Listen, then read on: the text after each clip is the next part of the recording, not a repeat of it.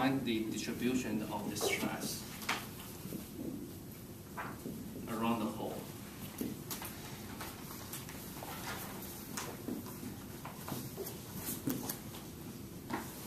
And in addition, we want to, from the result, we want to find out or study the stress concentrations.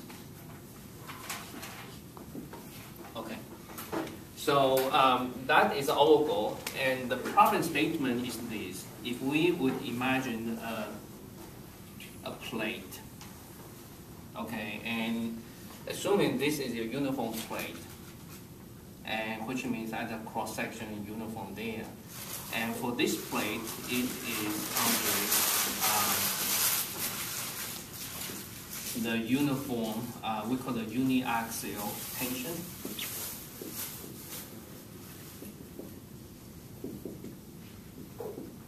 That means loading as a uniform tension only applied in one direction, and let me call the magnitude is sigma here. Okay, so here this plate has the dimensions. Here you see I draw it in the horizontal direction pretty large, and so here is our coordinate system. Let me take x and y. Again, here for these chapters, our focus is still on the two-dimensional problem. Okay, so that is the problems. And if you remember before, when we start with our discussion of the stress functions, and for this kind of simple case, uniaxial tension as a loading, and we could have these options, say, for example, A1 x squared and plus A2 and xy and plus A3 and y squared. We try the second degree polynomial. And at this moment, if you would still have a doubt why I choose so, then basically you fall behind too much. Okay, so try to catch up. So based upon this, and we know that the stress respect to y squared, that one gives us is the stress in x directions. So for this one, that is 2A3. And for this one, we know the given is sigma. So from here, we can determine that A3 is sigma divided by 2. Okay. On the other side, the sigma y, and that is equal to 0, and that is phi partial x squared. So from here, we can find out the A1 equal to 0. And also, we have no strain stress, so partial square phi, and partial x, partial y, and here should be minus. Okay. And this one will give us is x2 equal to 0. So under these situations, we can see for plate under uniaxial tensions, and the correct area stress function should be taken by this form. Okay. So that is our starting point. And right now we impose a defect. So for example, at the center here, let me introduce a hole. And the hole has, hole has the radius A, so diameter equal to 2A. And for a hole, and to study the hole, we also introduce a local coordinate systems and r theta. So basically, around the hole is a little bit more convenient if we describe in terms of r and theta. Okay, so basically here involving is the transformation of the stress, or maybe boundary conditions between the x, y, and r theta coordinate systems. Okay, so based upon the understanding, if a plate without a hole, this is our starting point. Right now, for this plate with a hole, how can we come up with an appropriate area stress function for us to follow up the procedures and then to find out, hopefully, the closed form, the distribution of the stress, basically by taking these kind of calculations to get a closed form expression of the stress. So that is a goal for this section here. Okay. Again, here in these sections, our topic is on the stress-based formulations. And from that kind of logic, then we introduce the area stretch functions. And area stretch functions, and basically that is composed of the polynomial and something like this one. And again, to get the right form of the polynomial is not trivial. Through the exercise and through the homework, and I believe I'm kind of try to get you to familiar with some common guess of the good polynomial for certain problems like this one. Okay. So today, I'm going to introduce you another skill and for good guess of the area stretch function. Okay. So now we're back to this problem. For this problem, we have the plate and with the defect here.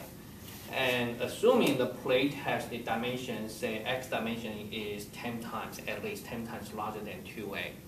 Okay, we make such assumption, which means the hole is so small compared to the, we call the remote site. Remote site, that means any place that is distant, very distant away from the hole. I would say very distant, that means at least 10 times larger, longer than the feature dimension here. Okay, so we make the assumption the hole compared to the plate size should be relatively small. So under that situation, the first one we look at here at the remote site. Okay, for remote that means I'm saying, for example, as r approaching to infinity. Okay, assuming the plate is infinite in size. So approaching infinity basically is approaching to where the uniform loading applied. Okay. So again, if the hole is very small, and if we talk about the distribution of the stress at the remote site, we can pretty much approximate the stress due to that small defect. It won't have any significant influence on here. So very good assumption is this. We still say, okay, the stress on this side is pretty much the same as without a hole. I think that is a very good assumption. Okay, so under that situations, then we might come up with something. So in here, for remote site, we say the stress still the same as we are given. So that means sigma x equal to sigma and sigma y equal to 0 tau xy equal to 0. Okay, that's a good approximation. Okay, and actually this is true. This is true, okay. So from here, we can deduce the corresponding stress functions is equal to sigma to y squared, right? That is based upon the preparation we have here, right? Okay. Right now, for those information are how to say, retained to the plate with the hole. Again, right now is those one from this point onward, I'm talking for the model is a model as a plate with a hole. Keep this in mind, okay? And for this one, let me try to convert it into a polar coordinate system in terms of r and theta to see what's going on there. Okay, so for this case, basically you can see y equal to r times sine theta. So let me introduce that one to here, 2 and r squared sine squared theta. And again, my goal is to convert into the pure sine and not square here. So we can further implement and say sine squared theta equal to 1/2 and 1 minus cosine 2 theta. So let me get the further one. So that will be sigma divided by 4 and r squared and times 1 minus sigma squared 4r cosine 2 theta. Okay. So in terms of the polar coordinate systems, this is the form. This is the form, the corresponding form of the area stress functions. Okay. So based upon this one, then we begin to make a deduction.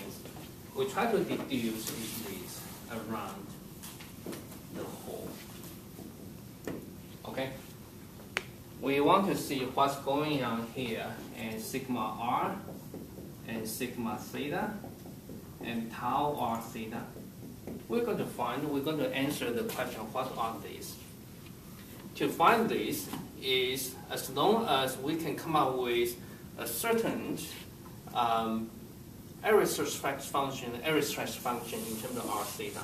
As long as we can figure out the form here, then are we able to calculate this one? Yes, right? So this one, I forgot the term there. Basically, is equivalent second degree derivative in the polar coordinate system, just like this. And later the slides will show that equation. So the key is this. As long as we can find this one, then everything will be very straightforward. So now the key is how to find this one. Right? So now we're going to deduce, and people smart, very smart, and then they propose like this. They suggest the patterns of the stress functions will be the same. L everywhere inside within the domain of the plate. So the pattern is this. Observing this one, so this, the first one is a pattern is function of r. Okay, actually explicitly r squared. The second pattern, sorry, this is r squared. Okay. The second pattern is sum the r times the cosine 2 theta. So the people suggest such two forms here. They call the sigma 1 and the function of r similar to this one plus sigma as a function of 2 and function of r similar to this one times cosine 2 theta. This suggests around the whole the corresponding area function will be like this. And this is not the first attempt, won't be, because the people have tried a couple things, and in summary this is a good one. Okay. So for our learning, why not we just start from here? Okay, I think this is a very good reasoning because simply look at these patterns. Good? Okay. So once we start from here, and again, the Gaumont equation, if you remember, the Gaumont equation for area stress function is this. 4. The operator is 4, right?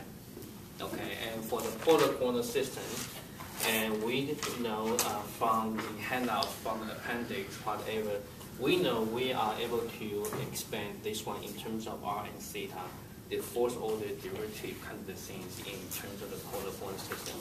So once we have the form be built up, the one way for us to calculate the two basically is to substitute into the Gaumont equations of this stress function. We substitute into here, and for this one, basically that is the linear combination of the two terms. So luckily, in this way, we can find out is this. We simply put into force of the V1 equal to 0, and then the force of V2 cosine 2 theta equal to 0. We simply conduct the two subsets, and then individually we will be able to find the V1 and V2. And once when we found it, then we simply compose there, and then we try to come up with this one. Okay, so that is the whole the thinking concept. And again, during our solution here, because that is a fourth order differential equations, when we try to integrate, we're going to introduce quite a big numbers of the integration constant. For this one will be 4 integration constant. For this one will be 4 integration constant. So in total, 8 integration constants will be introduced into the general solution of the individual function there. Okay, so those kind of integration constants should be resolved by appropriate boundary conditions, by appropriate physical constraint to the province.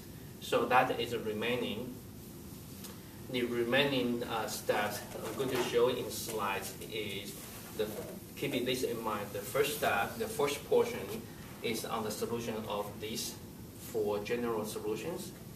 And then the second portion is on applying the boundary conditions and then to get these things expressed.